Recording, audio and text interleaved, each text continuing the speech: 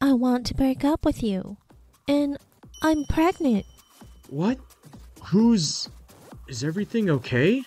Actually, I left the car key inside and now the car is locked. My name is Yuki Nakagawa, a businessman working at a publishing company. Despite the busy work, I enjoy it. And in my personal life, I have a fiancé, close friends, and live each day to the fullest. Until today. What? I'm saying I want to break up with you. But why? The woman apologizing in front of me right now is my fiancé, Yoshiko Futamata. Yoshiko and I have known each other since college. Kako is quiet and reserved, but when it comes to her hobbies, her eyes light up. I was drawn to her personality and I asked her out.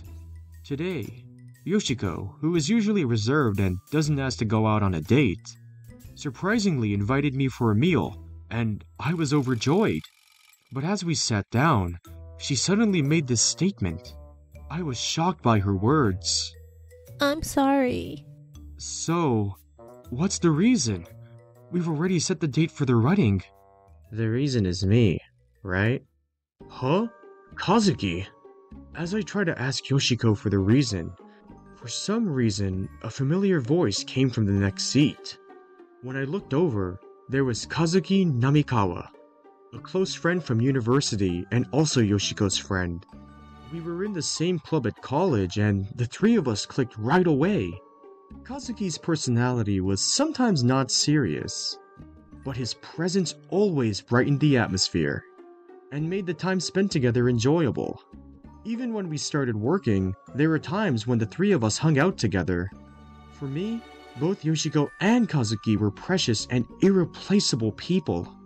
Why is Kazuki here? Well, isn't it obvious? To have a meal with my girlfriend. Girlfriend? Oh. That's right. When I say girlfriend, I mean Yoshiko. Well, we're getting married soon, so she's practically my wife. Why such a thing? I'm sorry, and I'm pregnant. What? Who's... Don't you get it? She's pregnant with my baby. I'm sorry, I was feeling lonely. Just because of that? Wow, that's a pretty harsh thing to say. Well, wasn't it your fault to make her feel lonely? True, it had been a month since Yoshiko and I last met. I had a vague sense that a gap was forming between Yoshiko and me as work entered a busy period. But why with Kazuki? Kazuki, we're friends, right? Friends? Of course not. I only became friends with you to get closer to Yoshiko. I see. Yoshiko, does that mean you're marrying Kazuki instead of me? Yes, that's why I invited Kazuki-kun here today. I know I'm saying selfish things, but this baby's father is Kazuki-kun, so I want to make a family with him. Well, Yoshiko chose me over you. And she's pregnant with his baby too. I don't really care anymore. Alright, I'll break up with you. But you'll have to pay for the cancellation fee for the wedding. Of course, I'll make sure to pay it. That's just pocket change for me. I'll pay as much as needed. From now on, don't get involved with Yoshiko anymore. Let's go, Yoshiko. Okay. And that's how I lost my best friend and my beloved on the same day. I can't believe a relationship can end like this. I don't remember much about what had happened afterward. I drank alcohol like water, stumbled my way home, and seemed to have fallen asleep right away. Since I had work the next day, I had no choice but to go to the office. But I was in no condition to focus on work. On another day... Huh? That's... Suddenly, I caught my eye on a travel magazine. There were the words Kyoto and the picture of a large shrine. I had said I would go with Yoshiko. The shrine on the cover of the magazine was a spiritual site that I had always been curious about. and my interest was immediately drawn. That's right. I can't keep moping around forever. If I'm single, then I'll enjoy being single. And with the next day being a holiday, I made up my mind. I went home and got ready for the trip the following morning. Wow, this is a long trip. But I'm almost there. I'm so excited. Huh? Just as I was about to arrive at my destination, I saw a car and a woman. What is she doing in the middle of the mountains like this? Is she in trouble? Is everything okay?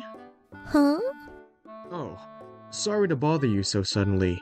You seem to be in trouble, so... Oh, thank you. That's very nice of you. Actually, I left the car key inside and now the car is locked. I see. Then let me help you. What? Can you really? Yeah, well, it might take a bit of time though. Please, take your time. When I checked the car, it seemed like the key locked itself. Probably due to a low battery. Yeah, this should be fine. I can handle this. Really? Wow, are you a professional at this? No, just a hobby of mine. I have a thing for cars. Actually, I enjoy fixing cars and going on road trips as a hobby. That's why I usually carry tools around with me. It's been a hobby for a long time that I've become capable of repairing cars. Wow, you really opened it. I'm glad I was able to fix it quick. Thank you so much. I live near here, but I was starting to worry I wouldn't get home. Huh. You live near here? Yes, I live near a famous spiritual site just ahead. Oh, really? I'm actually heading there right now. Really? You were here for a sightseeing? Well, I'm sorry I took your time. No, don't worry about it. I just can't leave you when you're in trouble. Thank you. Hey, Yes? if you'd like, I can show you around. Huh. I mean, I wanted to thank you, so would that be okay? Well, I'd be happy if there was someone who would guide me, but... I'm sorry, but this is more of a solo trip, or I'd say breakcation for me. Anyway, I plan to go by myself. Oh, I see. I feel bad, but I need to say no to her. That means you definitely need my guidance. What? Well, you're on your vacation, right? Then it will be more enjoyable with two people. Well... If you let me guide you, I guarantee you it will be a fantastic trip. How about it? Okay then. Can I ask you to guide me? Well, with an offer like that, I can't refuse. Besides, who said a vacation has to be a solo trip? She has a lovely smile, so exploring together might bring some cheer. Great, let's get started then. Oh, by the way, my name is Yu Hiroshima. Nice to meet you. I'm Yuki Nakagawa. I appreciate you giving me a tour. No problem. Huh? Well, first things first, let's grab a bite to eat. Do you have anything that you don't like? Not in particular. Then I have a recommendation for you. Let's go there. Yes, please. Wow, that looks delicious. Right? The soba noodles here are the most delicious in the world. Oh, is that right? Well then, let's dig in. It's delicious. Right? It's so good. She's a very emotional and interesting person. Huh? Is there something wrong? I was thinking, you're a very expressive person. Really? I've been told that a lot. Because of that, I'm really not good at playing card games. Yeah, you're definitely not good at that. While having a meal, we gradually talked about each other. Hiroshima-san is currently working in Kyoto City. She returned to her hometown for some errands. Alright, now that our stomachs are full, shall we head straight to the place we were looking for? Yes. Wow. So this is the place. What do you think? It's amazing. I'm glad we came. I'm glad you like it. And your expression has softened completely too. I'm relieved. What? Well, when we first met, you had a pretty intimidating frown on your face. I thought I got involved with a scary person. Was I making that face without even realizing it? I'm sorry about that. No, I just thought you were a kind person because you helped me even though you looked so scared. But you mentioned it was a vacation, so I thought something might have happened and I wanted to make sure you had a good time. I see. I must have been pretty bad for even someone I just met to be concerned. If it's okay with you, would you mind sharing your story with me? Huh? No, I'm not forcing you to. But just talking about it sometimes makes you feel better. In a place like this, I'm sure nothing bad will happen. Well then, would you mind listening to my story? Of course. And then, I told her about what happened to me. After finishing the story, my body naturally relaxed and I felt relieved. Toward the end, I felt like I had a natural smile on my face. Well, that's the story.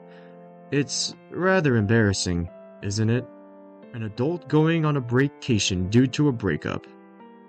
How ironic, right? That's horrible and unforgivable. She cheated on you because she was lonely? To top it off, resulted in pregnancy? Is Yuki-san to blame for making her lonely? No, of course not. You-san? Oh, I'm sorry. No, you got mad for me, didn't you? Thank you. Of course, I'm on Yuki-san's side after all. Thank you so much. You look better than you did before. Yes. Good. Now that we're all refreshed, let's go look around. Let's go. Wow, I really enjoyed it. I haven't been here in a while either, so I had a great time too.